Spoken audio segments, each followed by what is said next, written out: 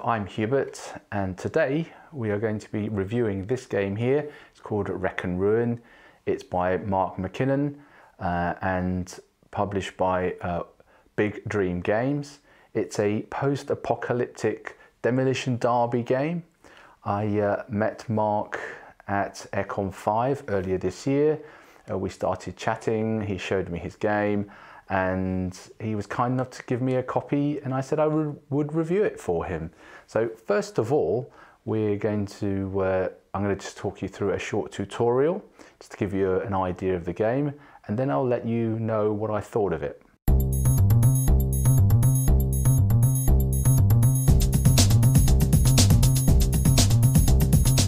To play Wreck and Ruin, first choose one of the 4 factions, collect their corresponding vehicles, a player aid, their faction card and dice.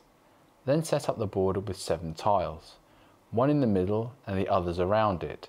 Some of them will have starting points for each of the factions. The boards are double-sided and can be orientated to form different layouts.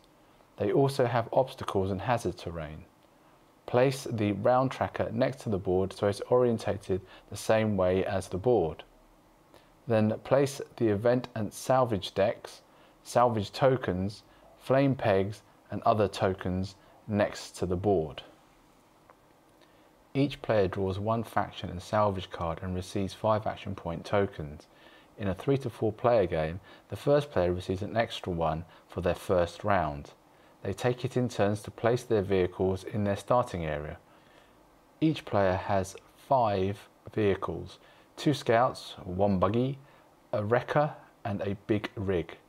They all have different stats and special powers. These are the same across all the factions. Each player in turn places a salvage site token on the middle tile, red side up, until there are 4 in total. Retrieving salvage from these sites will score victory points to win the game. To do so, a vehicle must end its movement on the tile. It is flipped over to its green side. If the vehicle has not been damaged or pushed off the token by the end of the next player's turn, the token is won and kept by that player for endgame scoring. They also receive the top salvage card off the deck. The player whose turn just ended rolls a die and places a new salvage token onto the board on the tile according to the round tracker. At the start of some rounds, see the round tracker, an event card is drawn. Each player resolves the event at the start of their turn. Then the players spend their AP tokens.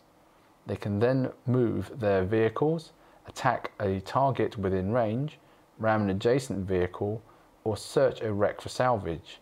Each vehicle can be activated twice during a turn.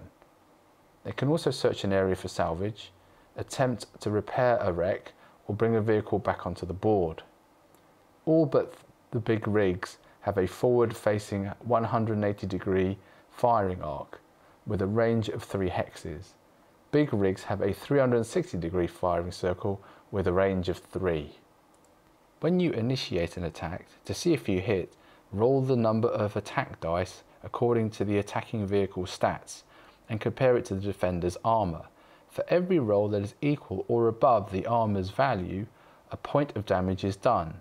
Any 6s you rolled are auto hits and re-roll to see if you score another. For each hit, place a flame peg on the vehicle.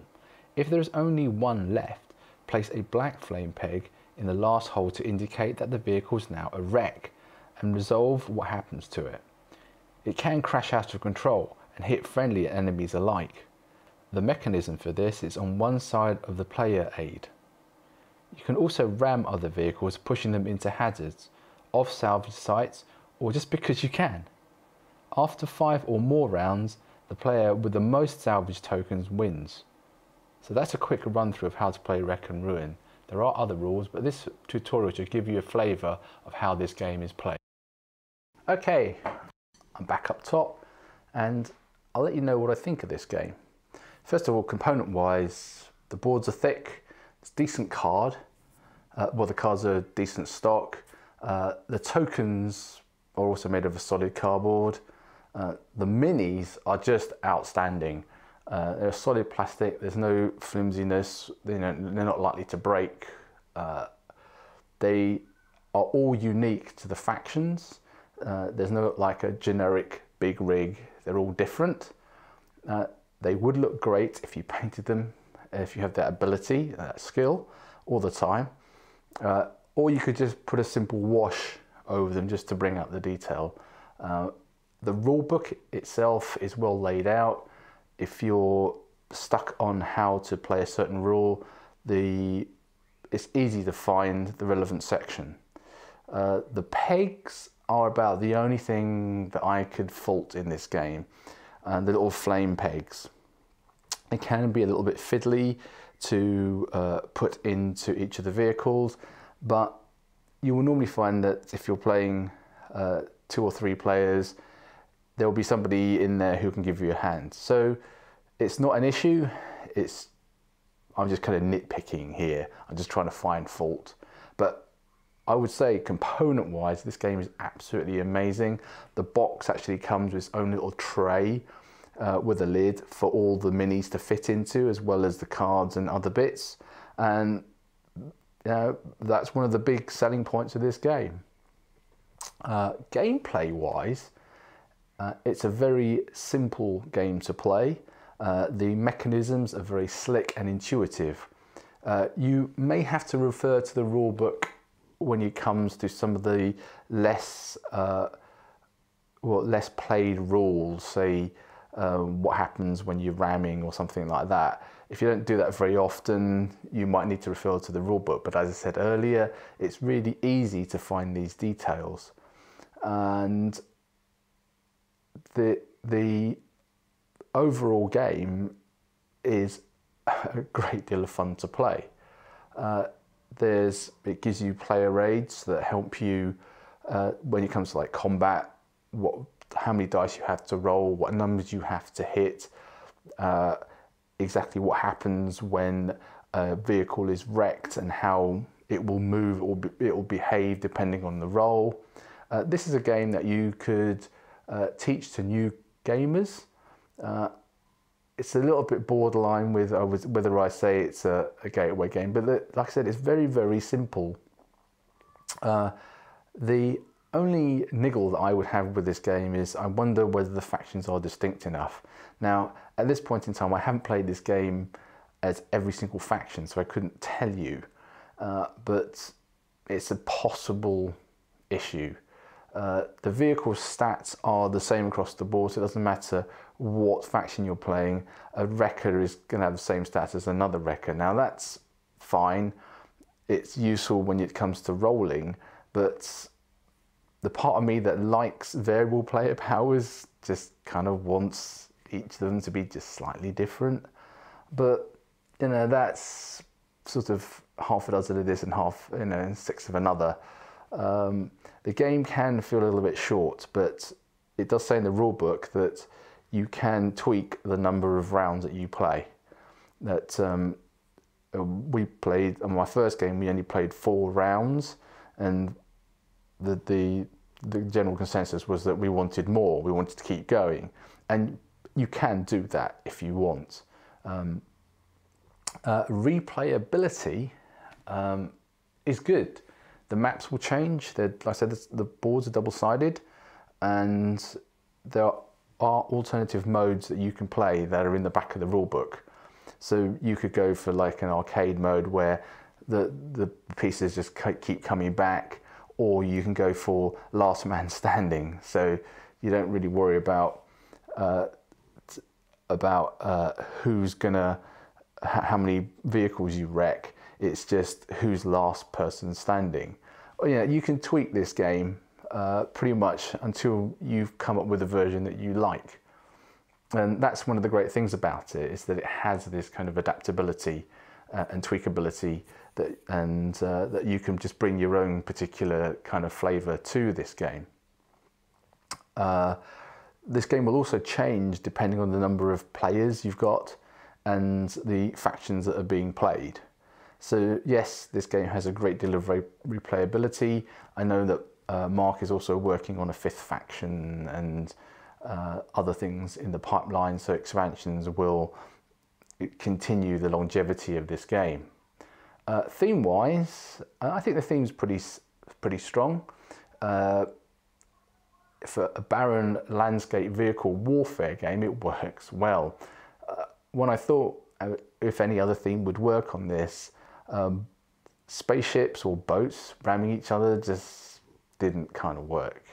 The salvage cards can give you a feel of desperation, as I often found myself hunting through my cars trying to find something to help me in a battle and going like, there's nothing, and then my vehicle being wrecked because of it, and I'm like, oh well. So there is that sense of desperation as you would have if you were stuck in this post-apocalyptic wasteland.